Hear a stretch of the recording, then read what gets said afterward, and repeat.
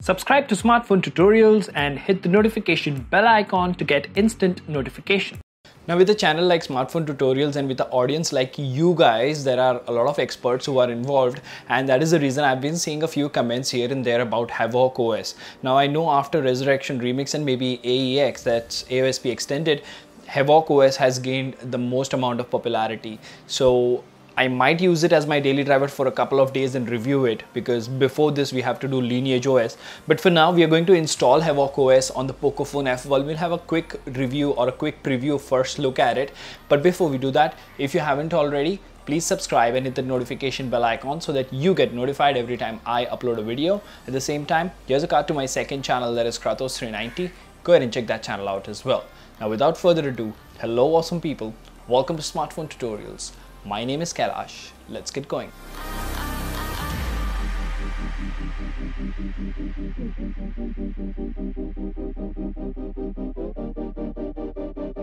Alright guys, so welcome to another video, and in the last couple of days you've seen a ROM, or a couple of ROMs rather, which are not really daily driver material, and I did see a couple of guys saying that let's make some videos on ROMs that are actually daily driver material. So guess what, I picked one of the best ROMs available, that is Havoc OS, for today's install and preview. Now of course this is an install and preview video in which you will just see the installation and a quick preview at this particular ROM. So first things first, let's get to the point. So in order to do this, you need to have a Pocophone which has an unlocked bootloader TWRP installed. In our case, we are using 3.2.3-2. Now that's the TWRP. Make sure you've backed up all your information. Nobody would be responsible for your data loss, and you should have at least more than 50% battery.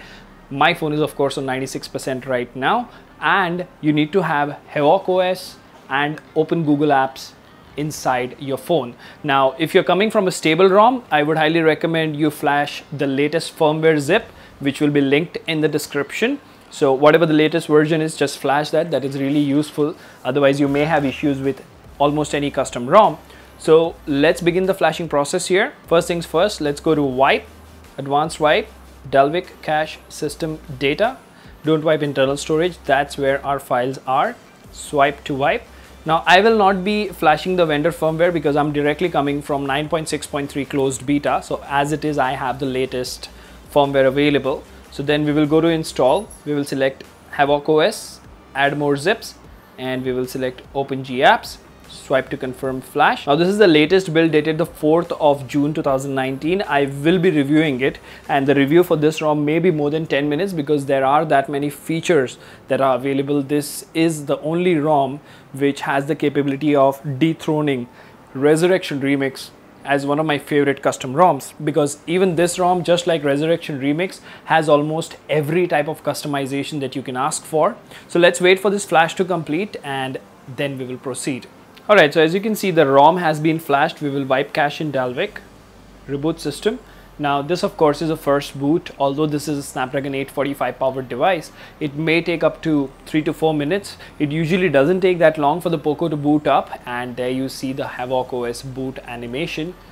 The logo comes and then we have a minimalistic boot animation. So let's wait for this to complete and then we'll have a look at the ROM and its features. So this is the very first experience. I've not made any changes. We've just entered the ROM, as I would say, and you can see this small animation going here. So first thing that we'll check is we do have the Google Now feed. That is very important for me when it comes to any launcher. And over here, this is what makes custom ROMs very minimalistic. So as you can see over here, we just have what 10 and 414, around 15 apps. Half of them are system apps. So first things first, let's go to settings here. And this ROM definitely follows the Android Pie guidelines. It's a very clean look is what we have.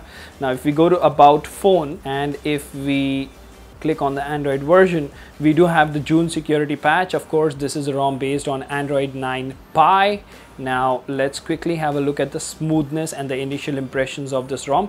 I like how they have put in this pixel-like pill gesture navigation bar, or the pill at the bottom. So this is something that I really like, although I have not used it in a lot of custom ROMs, but all that Google animation and stuff like that, it really makes you feel special when you're coming to a custom ROM.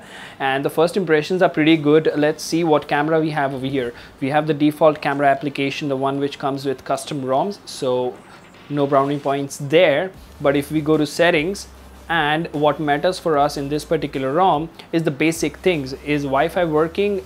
Is network working? Yes, all of it is working. You can see that it has HD LTE plus. That means voice over LTE is working as well. Now apart from this, let's quickly go through the Havoc settings over here. Now as I mentioned earlier, this is what makes this ROM very special.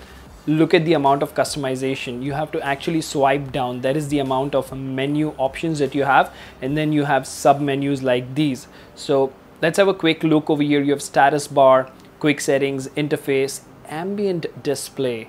This always intrigues me, I don't know why. So you have a lot of options like always on and stuff, so that is something nice. And quick settings, screen, buttons, navigation bar, gestures, lock screen, recents, notifications, animations and whatnot. So basically this is amazing. Havoc OS has a ton of customization.